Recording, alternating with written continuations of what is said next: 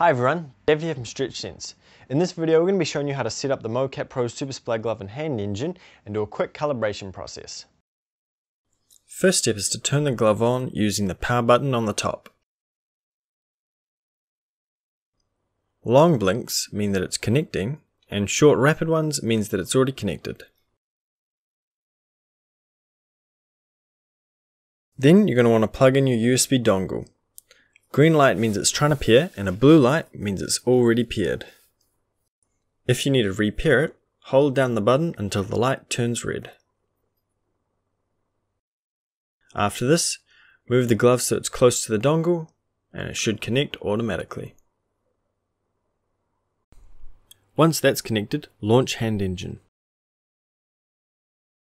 Click scan, select the COM port and turn it on.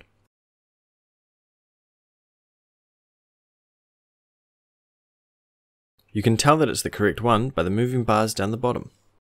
Make sure you have the correct hand selected and then create the actor and profile.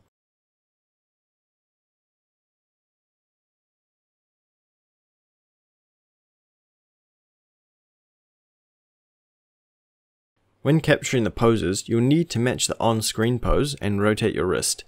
It is essential you capture it as accurately as possible, and every detail matters. Bad data in gets bad data out. We will be doing the quick calibration, which has 3 poses: the paddle, thumbs up, and fist. You can also rotate the viewport around with the left click to see the pose from different angles. For the paddle, simply have your hand flat.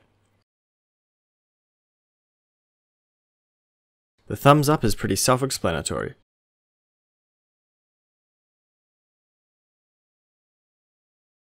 For the fist, make sure your thumb is placed on top of your fingers like so.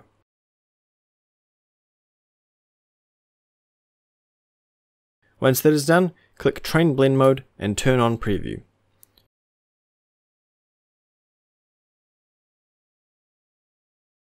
It is important that you don't adjust the position of the glove during or after a capture, as this will mess up the calibration. Your glove should now be set up.